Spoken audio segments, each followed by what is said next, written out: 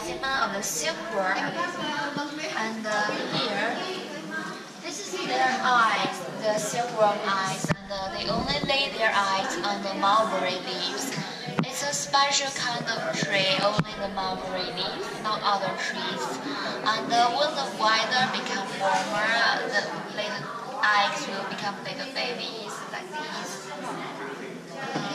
You can see this one. So when they become the little babies, they can eat, and they just eat the mulberry leaves and grow bigger and bigger. This is about 5 days babies. 5 days, yeah, only 5 days. 5 days big, and this one is 10 days big. Yes. This is 15 days babies, this big, and this one. So you can see they grow faster. So this one is 20 days. Yes, and this one is almost the biggest. This is just 25 days.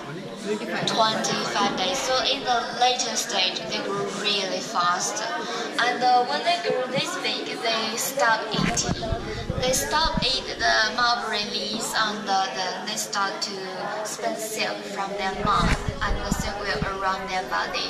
So they will trap themselves inside, and in the meantime, their body will become smaller and harder, like this one.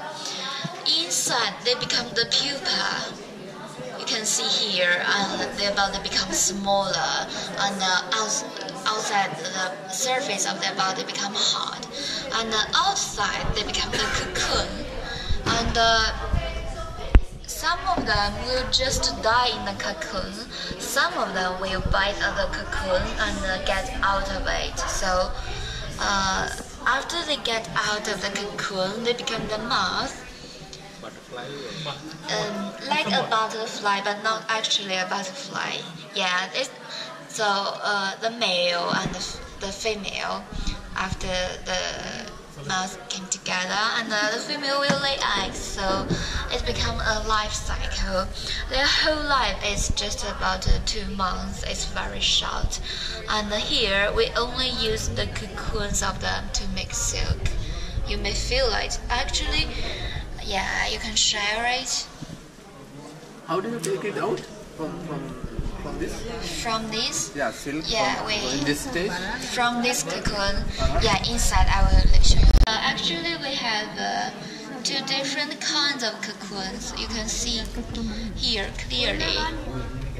One is bigger, the other is smaller, right? So, yeah, thank you, sir. Yeah, it's okay. Just put them here. And for the bigger cocoon, we call it double cocoon. For the smaller one, we call it single cocoon. What's the difference? Yeah, the single cocoon, only 1 silkworm inside. And for the double cocoon, 2 silkworms inside, yes. So, you know what will happen when they start to spin silk around their body? For the single cocoon, only 1 silkworm spins silk around their body. So actually, double cocoon, the bigger one, it's not so easy to find one single thread. They all messed up. So the threads will cross over like this, so we can't find the end of the double cocoon. And we deal it with different ways, so we have different ways to process it. So before we get into that, I need more than that, like this. Don't worry, you can see there's no flame, right? And yeah, like this.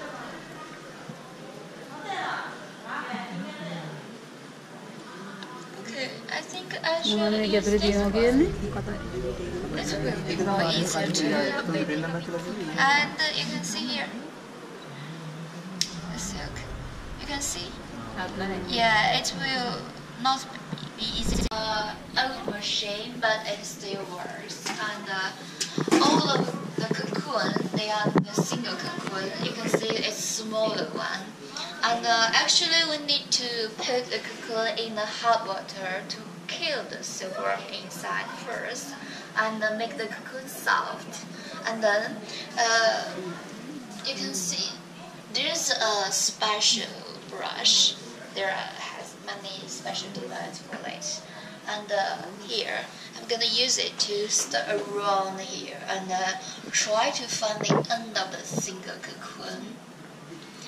Yes, and it made like this. Yeah, you can see the threads of them, and you may feel the threads of it. If you like to try, do you want to feel it? The threads? Yeah, like this. Yeah, it's stronger. Yeah. So this is how the silk works. We just collect the thread in this way.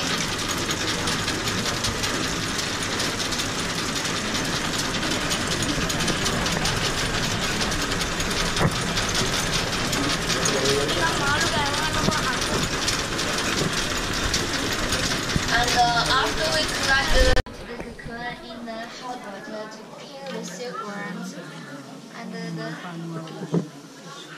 our workers will separate the worms and the cocoon and overlap the cocoon to that smaller ring.